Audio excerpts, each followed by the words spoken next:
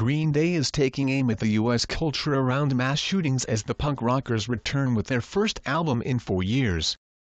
The group, who rode the rebirth of punk in the early 1990s, announced Thursday that its 12th studio album, Revolution Radio, would come out on October 7.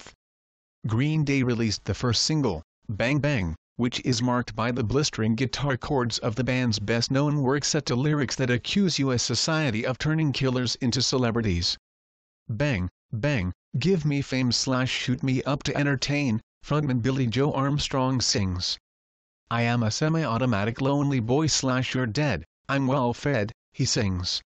Armstrong told Rolling Stone magazine that the song was about the culture of mass shooting that happens in America mixed with narcissistic social media.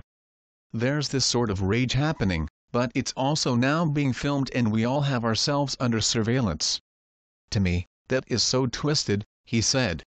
The United States has been shaken by a series of mass shootings including at Sandy Hook Elementary School in Connecticut in 2012 and more recently at a gay nightclub in Orlando. Green Day is no stranger to politics.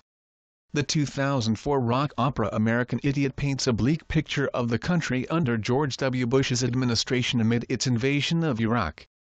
Hailing from the San Francisco area, Green Day broke into the mainstream with its 1994 album Dookie, which took up issues from depression to masturbation set to energetic rock inspired by classic punk.